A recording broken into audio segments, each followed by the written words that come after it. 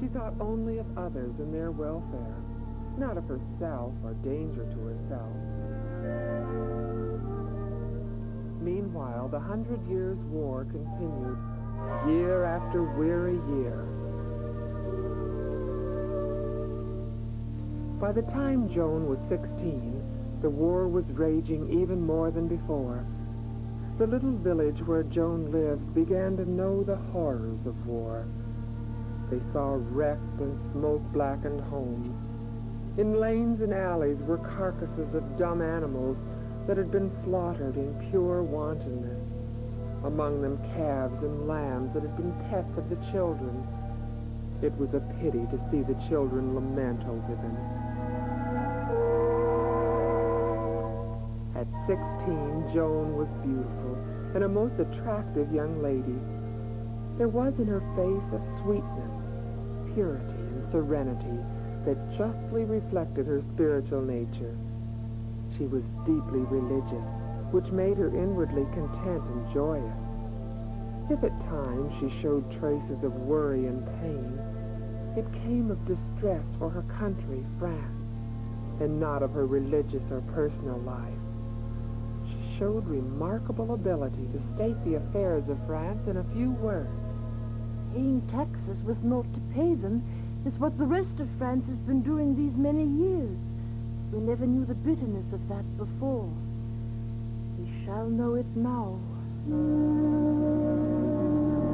Joan became more and more concerned with the plight of France until she could think of nothing else. Whereas she had been light-hearted and merry, she now became melancholy, given to dreams and thought. She was carrying France upon her heart, and she found the burden heavy. Father, is there hope for France? No, my child. None at all. But how can you say that, Father? France will win her freedom and keep it. Do not doubt it. Joan, France is lost. France has ceased to exist. What was France is now but a British province. Isn't that true? Yes. Very well. Now, since when have French soldiers won a victory? French courage has been paralyzed. If 50 French soldiers were to confront 5 English ones, the French would run. France will rise again. You shall see. Rise? The burden of English armies on her back? She will cast it off. She will trample it underfoot. Without soldiers to fight? The drums will summon soldiers. They will answer and they will march. March to the rear as usual. To the front. Ever to the front. You shall see, Father. Indeed. And who is going to perform these sublime impossibilities? God.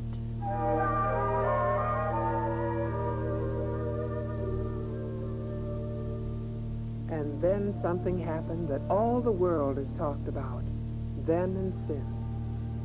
Now I'm going to let an eyewitness tell exactly what happened. He saw it. He is Louis de Conte, a childhood playmate of Joan, and later her page and secretary. It's all written in a book, Personal Recollections of Joan, available in most libraries. Listen. I was coming from over the ridge one day. It was the 15th of May. When I got to the edge of the oak forest, I happened to glance over toward the tree and saw Joan. She sat on a natural seat formed by gnarled roots of a great tree. Her head was bent a little forward, and she acted as one lost in thought, steeped in dreams, and not conscious of the world or herself. Then I saw a most strange thing. A white shadow came slowly gliding along the grass toward the tree. The shadow approached Joan slowly. The extremity of it reached her, flowed over her, clothed her in its awful splendor. Presently, Joan arose and stood, with her head still bowed a little. Standing so, all drenched with that wonderful light, seemed to be listening, but I heard nothing. After a little, she raised her head and looked up as one might look up toward the face of a giant. Then she clasped her hands and lifted them high, imploringly, and began to plead. But I am so young, too young to leave my mother and my home and go out into the strange world to undertake so great a task. How can I possibly talk with men, be comrades with men, soldiers? I stood there in Give me awe. over to insult and contempt. What was happening? Can I go to the great wars and lead armies? Was I having a dream? Was this real? I doubted it, for such a thing could not happen.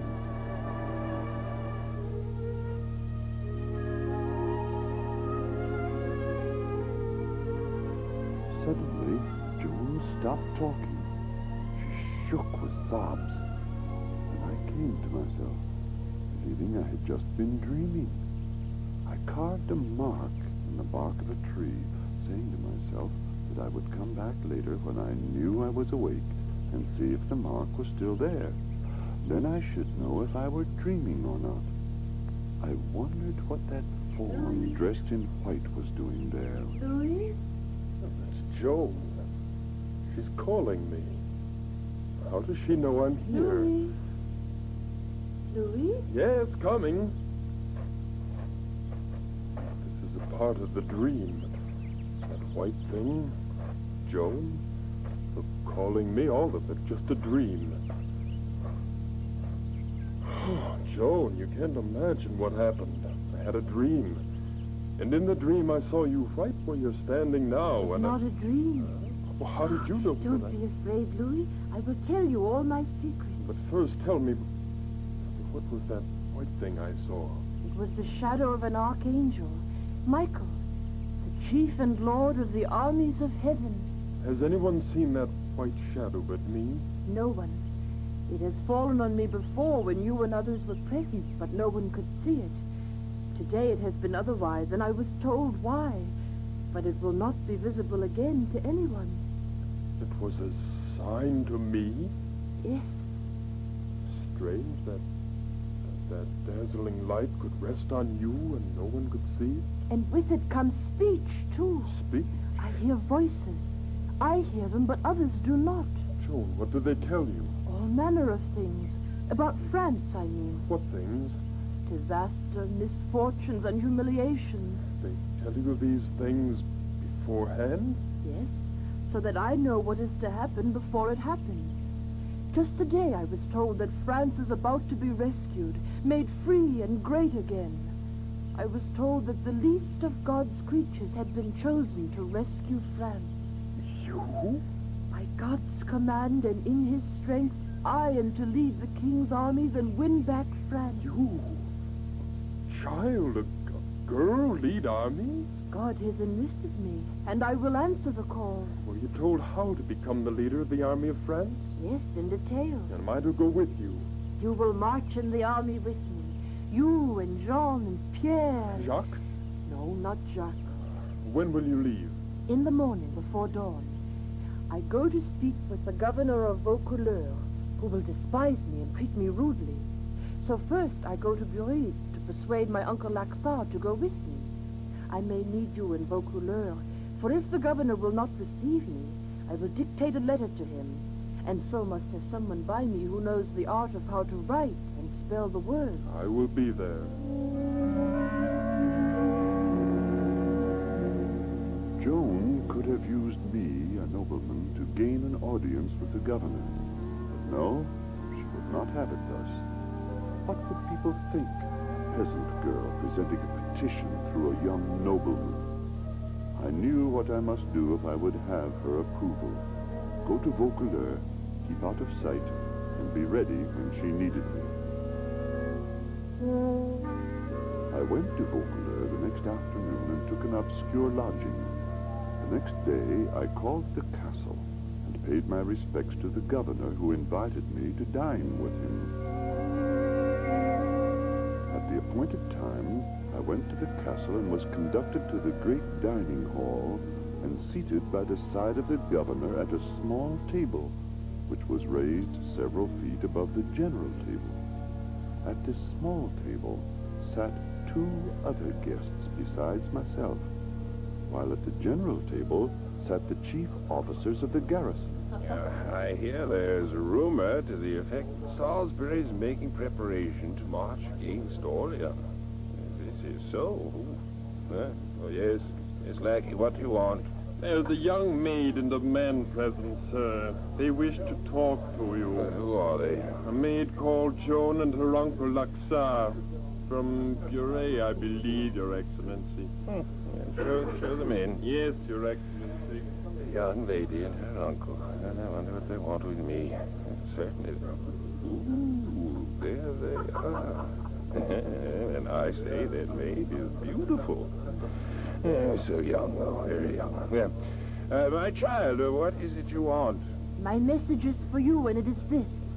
Send and tell the Dauphin to wait and not give battle to his enemies, for God will presently send him help. What a strange thing for a young lady to say. You must be demented. That is the message I was to give you. Oh, what nonsense. The king, or Dauphin, as you call him, needs no message to wait. He will wait. Have no fear of that. Now, is that all you wish to say to me? I beg of you, sir, to give me an escort of men-at-arms and send them with me to the Dauphin. To the king? What for? That he may make me his general, for it is appointed that I shall drive the English out of France. Oh, you? You? A girl? A child? Nevertheless, I am appointed to do it. Hark ye, you there. You are this young child's uncle? Yes, Your Excellency. Well, take her home and whip her soundly. That is the best cure for her kind of madness. Yes, sir. Come along, Joan. My lord has commanded it so. I shall come to you again and again, and finally I shall have the men-at-arms. Oh, I would know.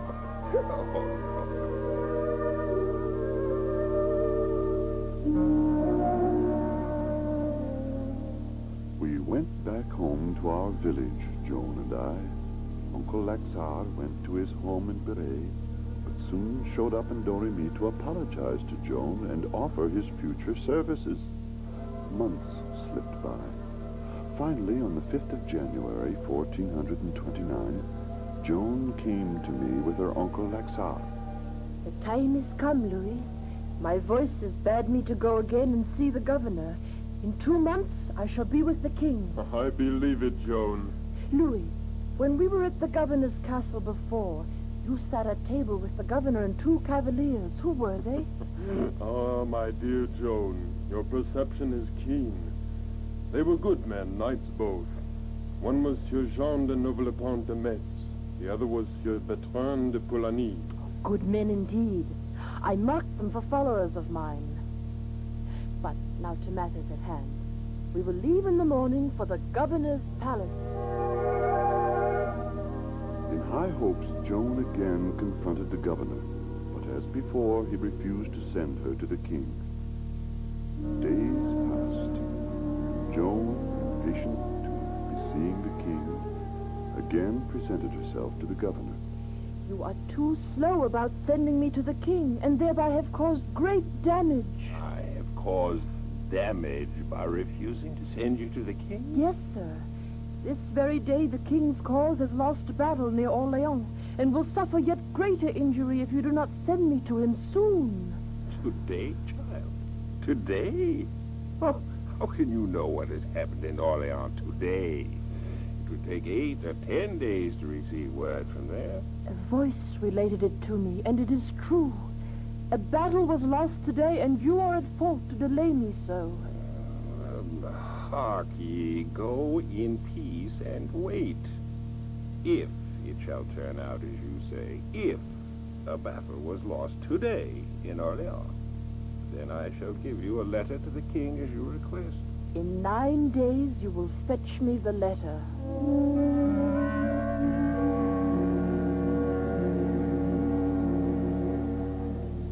I called this council of war to tell you that we leave for the king's palace on the 23rd at 11 o'clock at night. You will be prepared to march at night and sleep in the daytime, for we shall pass through enemy territory. Remember and be ready. 11 o'clock at night on the 23rd. You heard her, men. We leave on the 23rd. Even if the governor does write the letter, he still may not do it in time to meet the date she has chosen. How can she venture to name a specific date? We must trust her. We shall do good to obey her. All day on the 23rd, Joan was nervous, glancing up whenever strange sounds were heard. At nightfall, the governor had not sent the promised letter. We leave at 11. The letter will be here. It was so. At 10, the governor came, with his guard and torchbearers, and delivered to her a mounted escort with horses and equipment for me, and gave Joan a letter to the king. Then he took off his sword and belted it around Joan's waist with his own hands. You spoke the truth, my child. The battle was lost on the day you said. So I have kept my word. Now, go. Come of it what may. At 11, we began the long, dangerous journey to the royal castle of Chinon. At Gien, in friendly territory, we rested, and it was here Joan dictated a letter to the king, which I spelled out and wrote. My king, I have come 150 leagues to deliver unto you good news. I beg the privilege of delivering it to you in person. I have never seen you, my king, yet I would know you in any disguise under any circumstances. Your faithful servant, Joan. Days passed into weeks, and still we remained in our modest inn, awaiting word from the king. Finally, the innkeeper burst in upon us, ranting and raving with excitement. Downstairs there is a commission of illustrious ecclesiastics from the king. They wish to see you, little maid. They're from the king himself. Think of this vast honor to this humble hostelry. Come, come, let the commission enter and have their say. Then he flew downstairs and presently appeared again, backing into the room and bowing to the ground with every step, in front of 4 imposing and austere bishops and their train of servants. We are astonished, to say the least, at the youthfulness of one who has made such a noise in the world. Now then, we understand that you have a message for the king. Put the message into her, child, and give it to us, that we may bring it to the king. You will forgive me, reverend sirs, but I have no message save for the king's ear alone. Huh. Do you fling the king's command in his face and refuse to deliver the message to his approved servants? God has appointed the king himself to receive it. I beg of you, permit me to have speech with the king. Oh, stop this folly. Come, give us the message and waste no more time about it. I have no message save for the king himself. Come, come, gentlemen, enough of this child and her folly. Let us be gone back to the king. Joan, why did you pass up this chance to get your message to the king? Who sent them here? The king? Who advised the king to send them? The king's council? Are they enemies of my mission or friends? Enemies. Well, does one choose traitors and enemies by which to send important messages? As usual, Joan, you are right. We are dull-witted and wrong. The king will see me. Have no fear. The days poked along. Then one day, great news came. The king had been persuaded to see Joan. At the appointed time, the Count of Vendôme came richly clothed with his train of servants and assistants to conduct Joan to the king. I went along, being entitled to this privilege by reason of my official position near her person. The royal hall was filled to overflowing with nobles and high officers of the court. All were awed and amazed at the youthfulness and beauty of Joan, who walked 2 yards behind the count. I walked 2 yards behind Joan. Our solemn march ended when we were some 8 to 10 feet from the throne. The Count made a deep obeisance, pronounced Joan's name, then bowed again and moved to his place among a group of officials near the throne. I, too, moved slightly away. All eyes were fixed upon Joan. Amazingly, she made no obeisance, but stood looking toward the throne in silence. I looked at the throne, and suddenly realized that a trick had been played upon Joan. It was not the king sitting on the throne. They had taken advantage of the hint in her letter that she would know the king in any disguise and under any circumstances, and had set this trap for her. She would err, and they would laugh at her. I glanced at Joan. She was turning her head slowly, her eye wandering along the line of standing courtiers, until it fell upon a young man who was very quietly dressed. Her face lighted with joy, and she ran and threw herself at his feet.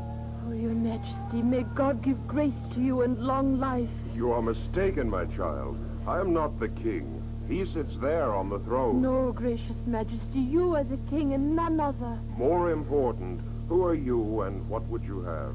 I am called Joan the Maid. I am sent to say that the King of Heaven wills that you be crowned as lieutenant of the Lord of Heaven, who is King of France. God also willeth that you set me at my appointed work and give me men-at-arms. For then will I raise the siege of Orleans and break the English power. You are requesting that I appoint you general of my armies. The Lord of Heaven wills it, my king.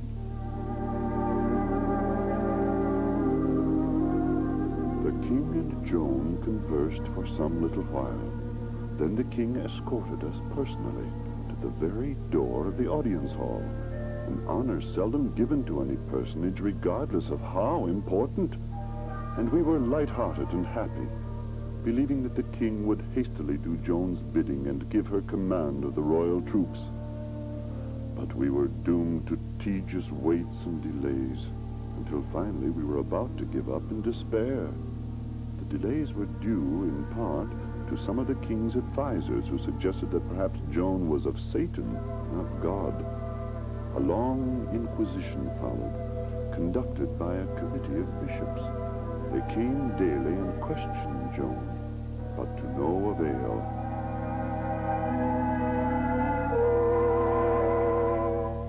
The inn, during the next few weeks, became a dreary place of weary waiting. We must be patient. The Lord will have his way in good season. In the meantime, I am weary of delays. The king surely must by now have Listen, it's in the street. Trumpets. Yes, it sounds like the king's signal of proclamation. It is. It's the king's own herald at arms about to deliver a proclamation. Oh, open the window. Let's hear it.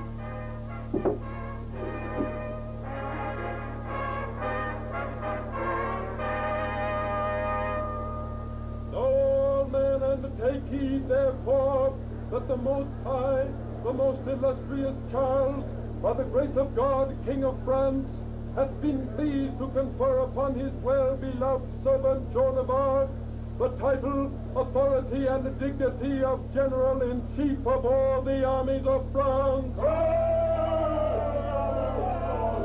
General-in-Chief of the armies of France. A girl, and only 17 years old.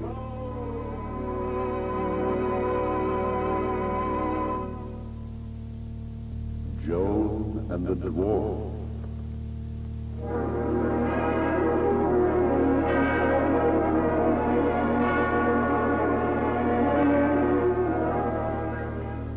Joan of Arc, a peasant girl, was made general of all the armies of France when she was but 17 years of age. It is the fanfare of the king's personal messenger about to make a proclamation. Open the window that we may hear the proclamation. Know all men and take heed, therefore, that the Most High and the most illustrious Charles, by the grace of God, King of France, hath been pleased to confer upon his well-beloved servant Joan of Arc, called the Maid, the title, authority, and dignity of General-in-Chief of all the armies of France. Joan, your dreams and ambitions are now... Close the window. We have much work to do. But you are now General of all France's forces. Congratulations. It is God's will, not mine. Nevertheless, I do thank you, all of you, for remaining true to the cause for which I am appointed. Uncle Laxar, you have been very useful and kind to me. Louis, I need not say how valuable you have been to me and to the cause. Sieur Jean de Novelepont, you and Sieur Bertrand de Poulengy, both knights of His Majesty's court, have been invaluable and have given the cause dignity and direction. Even you, Paladin, have had your worth. In the name of God, King of Heaven, and of France, thank you. And now good night. I shall see you all bright and early on the morrow.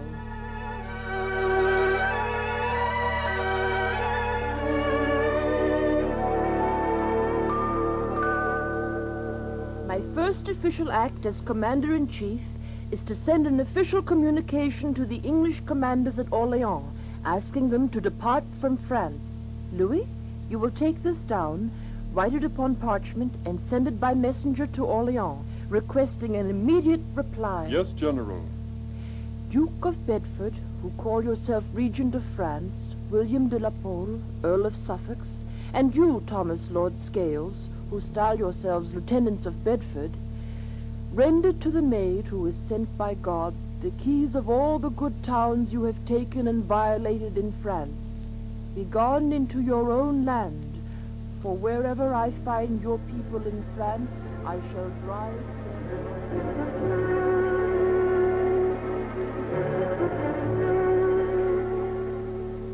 You may come forward, maid. My Charles, Lieutenant of God, King of France, long life. Be seated, please. I ask you here, maid, to acquaint you with my orders. First of all, I have appointed one of my own royal family to be your chief of staff. Next, I give you Doulon, a faithful and veteran officer, to be chief of your household. Now, beyond these two appointments, you yourself shall choose your other officers. My king is generous and very kind. Yes. By the way, maid, one of my nephews asked to be appointed as your standard-bearer. Is that possible? Is that a command, Your Majesty? I see you have a mind of your own. I approve. You name your own standard-bearer without regard to those of my court who are clamoring for a place in your headquarters organizations.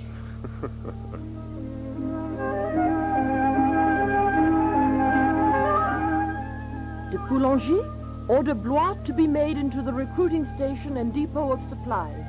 Order General Lahire from the front to take charge. Yes, Your Excellency. Louis, Yes, Your Excellency. there is a painter in Tours named James Powers. Get him. I want him to paint my standard. Yes, Your Excellency. You sent for me, Your Excellency. Yes, de Metz. I want you to go to Fierbois and get me a special sword that rests behind the altar at St. Catherine. Right away, Your Excellency. But there is no sword here. You can see for yourself. Her Excellency said there is. She's mistaken. The maid is never mistaken. She said there'd be a sword back of the altar. Back of the altar, she said, so it must be there. Not unless it's buried in the ground. Anyway, I do not see how Her Excellency, the maid, would know if there's a sword here or if there is not. It must be buried. Shall we dig and see? As you wish. Men, dig. Here. Are you sure there's no sword here? I've been in this place for years, and I've never heard of a sword. Your maid... Oh, there it is. A sword. So it is. How did your maid know of this? Give me the sword. wonder who this sword belongs to. Isn't this the place Charlemagne once spent several weeks? Yes, it is. Perhaps the sword belonged to him. Well, right now it belongs to Her Excellency, the maid. So give it to me, that I may take it to her. Oh, it is without a sheath. It's dirty and rusty. I shall clean and polish it.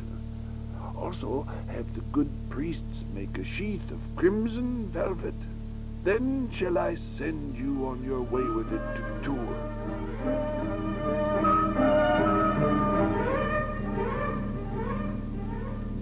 Why are you so gloomy and downhearted, Paladin? Usually you're cheerful and bright. Why? The whole tour is happy and gay.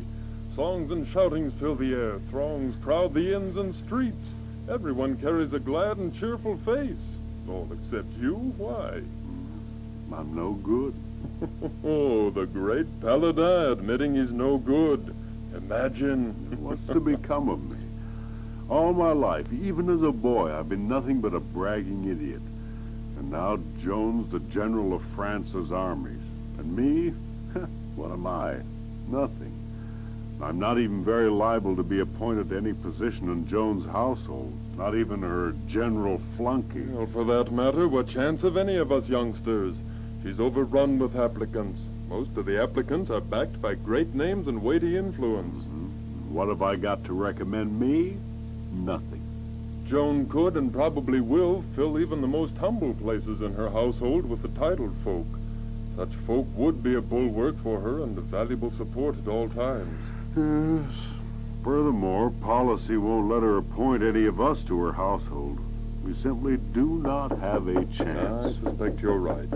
For once. Huh? I'll get it. Yes? Dolan sent me. You and the others are requested to be at Her Excellency's court at once. Thank you. What did I tell you? Joan's going to appoint Dolan to a high place in her household, and he wants us there to do him homage. Perhaps. Even so, we must present ourselves to Her Excellency as ordered. Oh, not me. She hardly knows I exist. Never has. Oh, do not be so bitter. It doesn't become you. Bitter? No, I'm not bitter. For once in my life, I'm facing up to facts, that's all. I've always been a talker, not a doer. Joan sees right through me. She knows I'm a coward at heart, no good, harsh-spoken idiot. Oh, come on, go along. I'm sure Joan doesn't feel all that badly about you. Well, I'm not going. But I will notify the others while you get dressed. All right.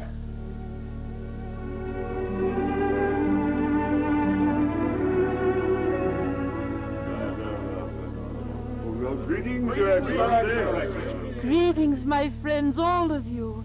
Oh, it does my heart good to see my childhood friends around me. And I'm going to appoint all of you to places in my household. I want all of you by my side. Dolan? Yes, General? Have each stepped forward in his turn and received warrants as I instructed you. Yes, General. Will the two knights, Jean de Novelonpont and Bertrand de Poulengy, please step forward?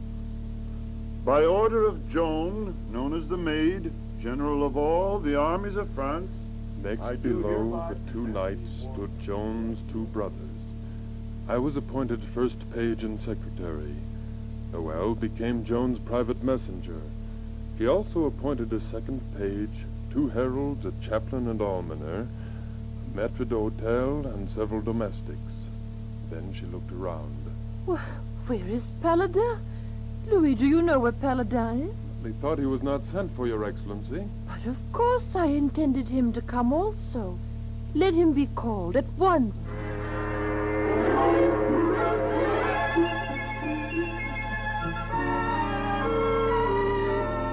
Paladin entered humbly, but ventured no farther than just inside the door.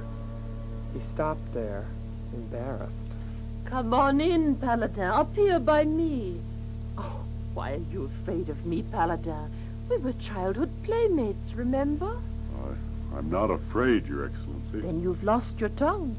And you used to have such a glib tongue. Oh, yes, Your Excellency. That's just the point. I'm a braggart. I'm not quality like the rest of you, never have been. Would you follow me where I lead? Anywhere? Everywhere? Into the fire, Your Excellency. I believe you, Paladin. Here, take this. Your standard? My standard. You shall be my standard bearer. You will ride with me in every battle, by my side in all marches. Everywhere I go, you shall be by my side, bearing my standard. If I ever disgrace this trust, Your Excellency, my comrades will know how to do a friend's office upon my body. And this charge I lay upon them, knowing they will not fail me.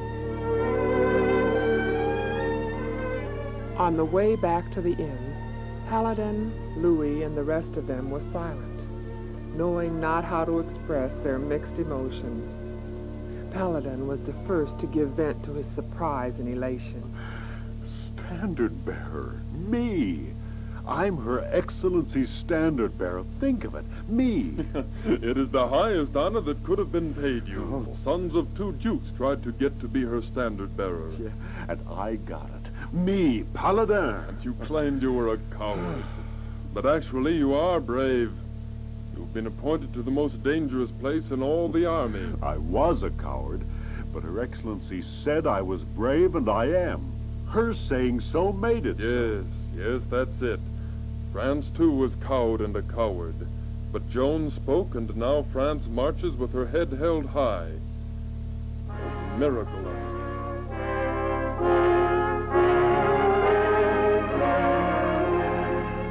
The young men, those who had come from Dorame with Joan, none of them were past 19, and they were totally without battle experience, were now supplied with uniforms and armor. They were indeed beautiful to look upon, whether clothed for peace or for war. Clothed for peace in costly stuffs and rich colors, they were dyed with the glories of sunset, plumed and sashed, ironclad for war. Joan issued orders for the march to Blois.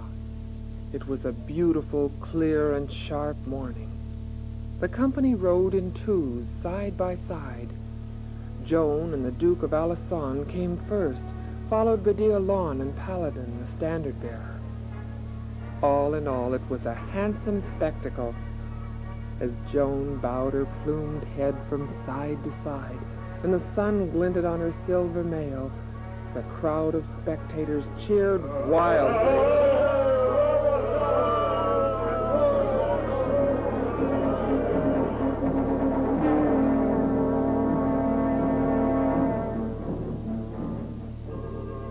The first war march of Joan of Arc was begun.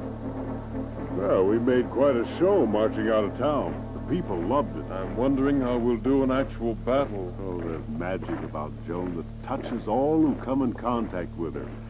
We'll win. Something tickling your funny bone? Yes, Lahire. Lahire? General Lahire. Lahire is not to be laughed at. Oh, indeed he isn't. To laugh at him is to sign your own death warrant. Big and blustery. Achieves discipline by his fists. Can't you see the humor of it when Lahire and Joan meet? Now, they're exact opposites. One large and ugly. The other small and beautiful. One winning her way by smiles and sweetness. The other by the might of his fists and loudness of his curses. I tell you, it's going to be a circus to watch those two when they meet. Which will win?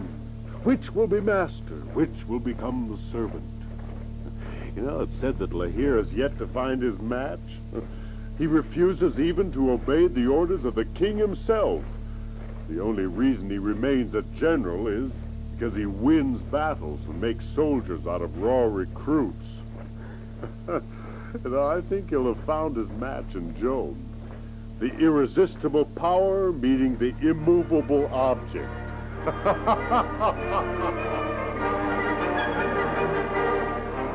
Arriving in Blois, Joan and her officers set up headquarters near the camp storehouse. There was no more order in that camp than there is among the wolves and hyenas.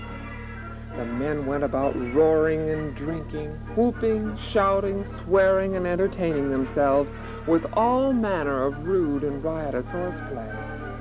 It was in the midst of all this that Paladin and Louis had their first glimpse of General Lahire. Louis is the largest man I ever saw. With that mail from head to toe and that helmet with its bushel of swishing plumes, he looks even bigger. Look at that huge sword. Will weigh me down.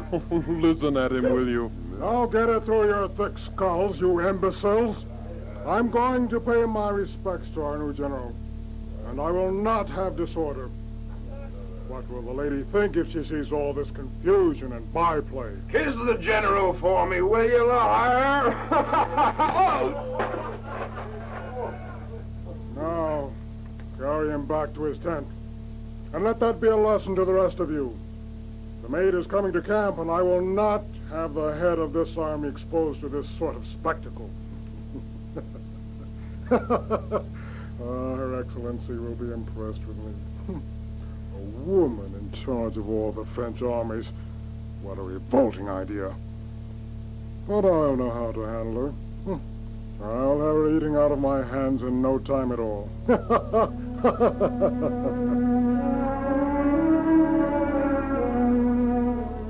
Joan's military family of 6, the great chiefs of the army, including the Lord High Admiral, was prepared to meet the renowned Lahire.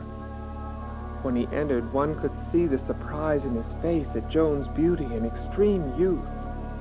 Lahire bowed low, with his helmet in his gauntleted hand, and made a bluff but handsome little speech with hardly an oath in it.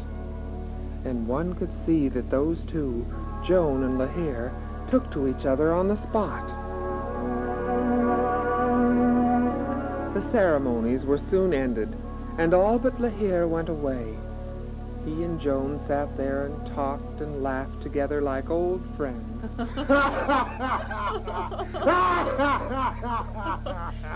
Well, General Lahire, I presume we should get down to business. Business, Your Excellency? Why, what possible business can such a charming and beautiful woman as you have? I shall issue some orders, General. Oh, orders. First, I want it understood that every loose woman in camp must leave immediately. Secondly, the carousing must stop. Drinking must be brought under control. Discipline will replace disorder. Furthermore, all recruits must be present at divine services each day. But my men? General, those are orders. Carry them out to the letter. These men of mine? Attend church?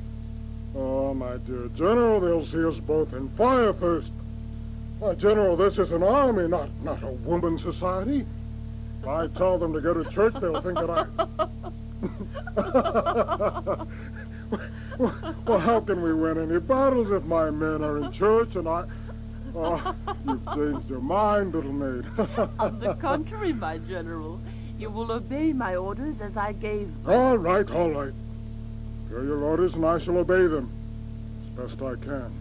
And furthermore, General, I have a personal order for you. Eh? I order you to stop swearing. No more cursing or swearing. Well, it's impossible. I can't. Why, that's my native tongue. I can no more stop swearing than I can stop breathing. I implore you, Your No Excellency. more swearing, General.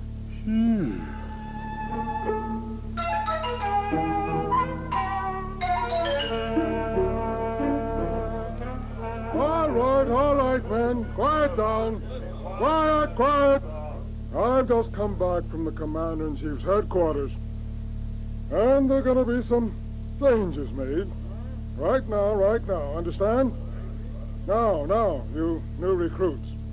You're to attend religious service regularly. Quiet, all have your heads. But General, sure you don't expect soldiers. And what do you think this camp is? A place of entertainment? This is a military camp, and don't forget it. No. I want obedience, get me? And that's an order. And the first one who gets out of line will feel the force of this.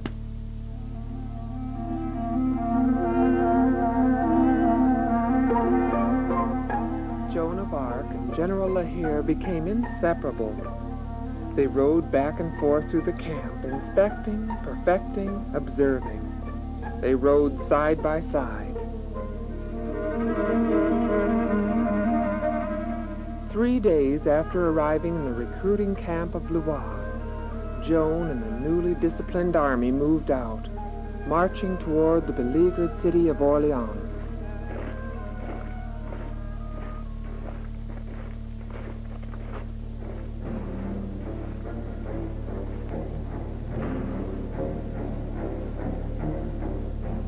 It was 8 o'clock one evening when Joan and her army rode through the Burgundy Gate into Orleans.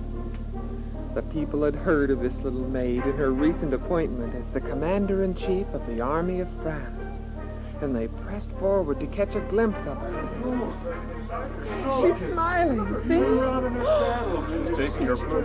She's patting that woman on the head with her gauntlet. Isn't she lovely? Long live her excellency!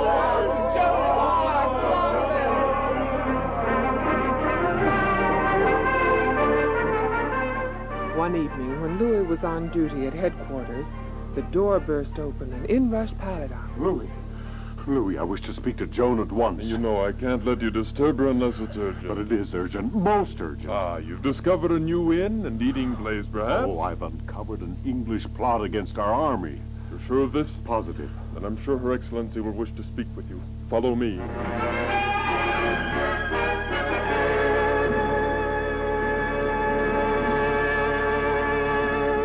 You discovered a plot against our army? Yes, the army under the command of Dunois. He's even now approaching Orleans. I know. Well, I talked to a deserter named Augustine. He said that the English plan to send a strong detachment of soldiers to this side of the river under cover of darkness and spring on Dunois as he passes the Bastille. Dunois and his men are able to withstand such an attack? No, Your Excellency. Unless you are present, the French army will do as they have for the past several years. When they see the English army, they'll turn and run. Well done, Paladin. I shall make a personal report to the king about this. Thank you, Excellency. Louis, summon Jean de Metz. Have him order Lahire, de Villars, and Florent to report to me at 5 tomorrow morning sharp, with 500 picked men well mounted.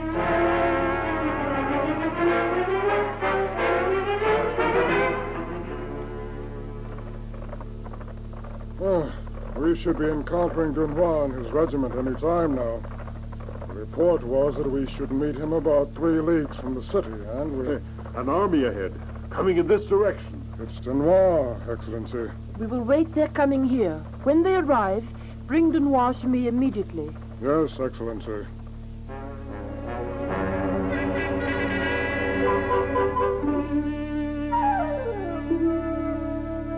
Your presence has already done miracles for my men, Your Excellency. They were restive and uneasy the nearer we got to the dreaded Bastilles. Now they're calm, strong, brave. Then we shall resume the march. Orleans awaits. Oh, Your Excellency, I beg of you, remain here. Let my men pass and review before you. Then they can know that the report of your presence was not merely a ruse to revive their courage. All right. My staff and I will remain here. Parade your men. Oh, thank you, Your Excellency.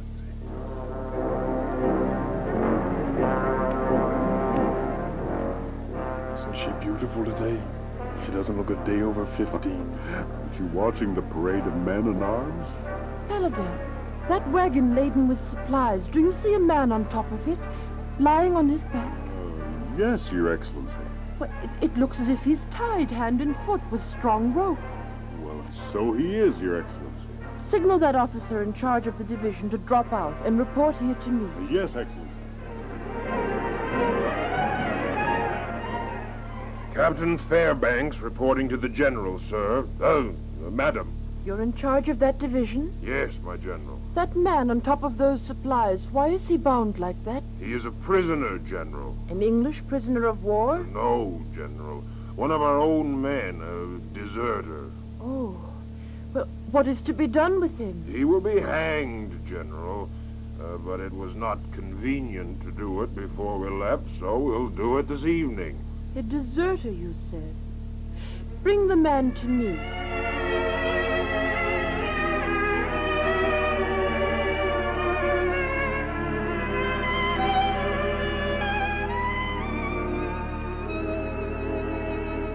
This is the deserter, General.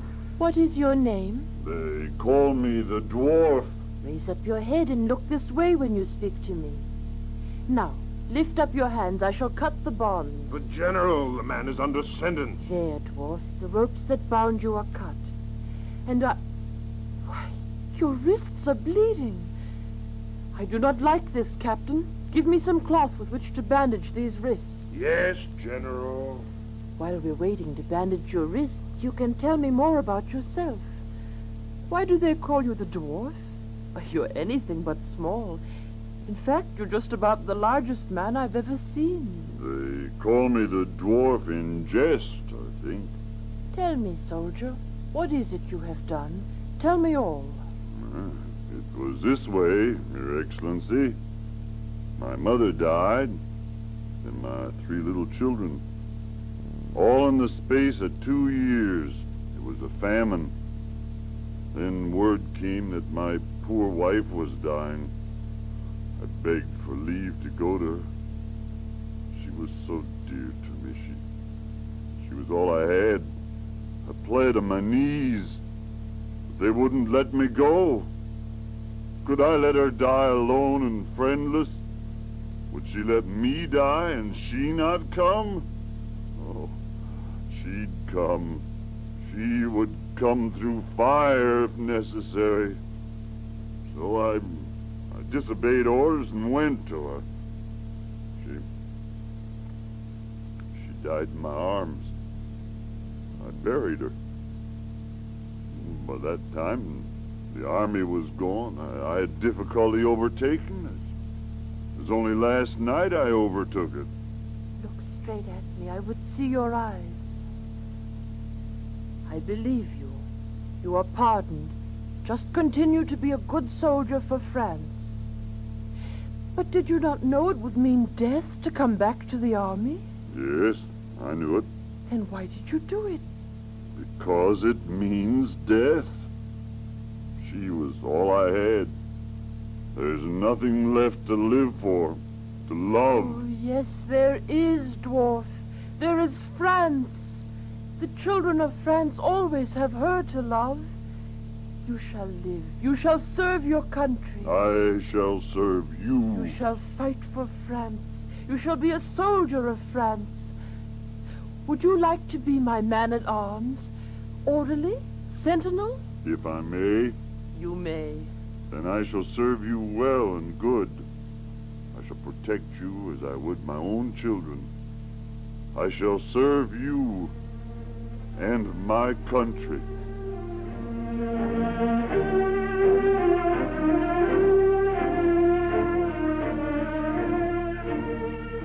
And so ends another chapter in our story of the girl general. She was a peasant girl, unlettered and poor in a world of pomp and power. But Joan of Arc had faith.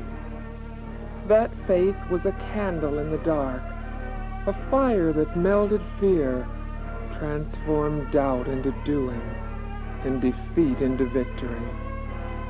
So much is possible with faith.